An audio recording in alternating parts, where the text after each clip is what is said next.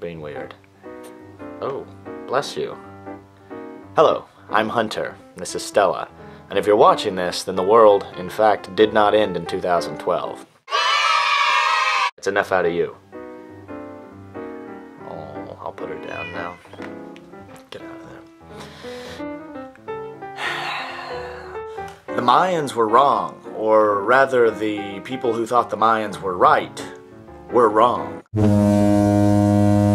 Which makes sense, because if Mayans were so clairvoyant, wouldn't there still be Mayans?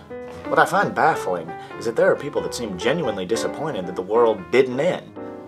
Really? You wanted the world to end in a ball of flames? And what I find even more baffling is that they think they're the first ones to think the world's going to end and to be disappointed by the fact that the world did not end. Does that make any sense? Wait, why would a cat sound like a cricket? There have always been nutcases obsessed with the end of all things, and certain beyond a shadow of a doubt that the world is in fact ending. And you know what? They're always disappointed. In fact, let's look at a few such disappointments throughout history, shall we? It's the 1840s, and much of what is now the modern United States is still a collection of unincorporated territories, which is a polite way of saying stolen lands or lands in the process of being stolen. And a Baptist preacher named William Miller, through careful research and biblical scholarship, reckons the world is going to end in a matter of years.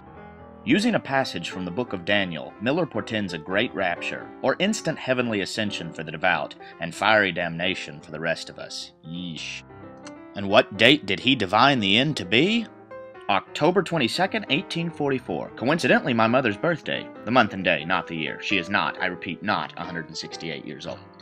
The word spread, and within a few years there were thousands of Millerites. Many gave up their farms and businesses, money and possessions as the divine date approached. One man even threw himself off his barn at midnight, believing the Lord would catch him.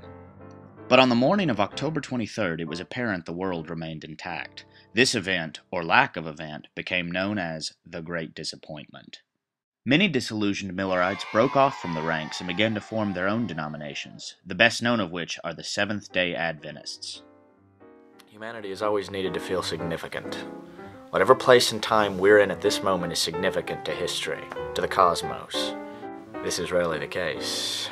Humanity will continue until it doesn't. And we will probably make no difference to the cosmos. The universe will probably not miss us much, if at all. We're all going to die.